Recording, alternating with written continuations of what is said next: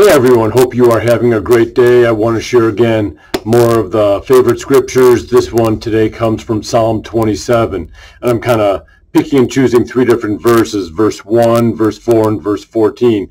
And it's a psalm that's written by David, and it's really a psalm where it seems like he's running and he needs protection from his enemies. And, you know, one of the things that I've thought about over the years is that when we talk about enemies, sometimes the enemies aren't always the outside forces against us. Sometimes the enemy is ourselves. Sometimes the enemy is just the way that we might treat ourselves, or the way we might put ourselves down, or just the thoughts that we have that filter in, and then we need help from God. And so I want to read three different verses from Psalm 27. The first verse, the last verse, and then verse 4. So Psalm 27, verses 1, 4, and 14. The Lord is my light and my salvation. Whom shall I fear? The Lord is the stronghold of my life. Of whom shall I be afraid?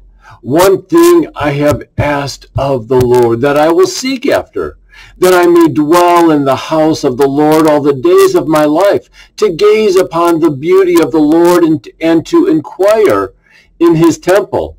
And then David ends the psalm by saying, wait for the Lord. Be strong, and let your heart take courage. Wait for the Lord. So many times when we are feeling anxious, or when we're feeling desperate, when we're feeling threatened, for whatever the reason is, it is difficult to wait for the Lord, isn't it? I mean, we really struggle. We want to solve that problem as quickly as possible, and sometimes we just need to wait for the Lord. And yet David says in the midst of that, wait for the Lord. He says, be strong. Let your heart take courage. Wait for the Lord. And so that strength and that courage doesn't come from ourselves, but it comes in the midst of waiting for the Lord. And it comes in the proclamation that we make in verse 1, that the Lord is my light. The Lord is my salvation.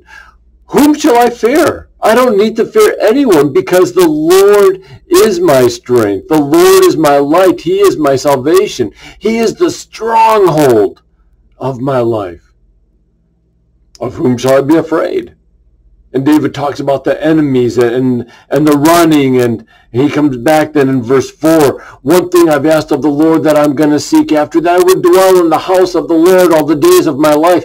And that's a reminder of what David said 4 Psalms earlier in Psalm 23:6, that he would dwell in the house of the Lord forever.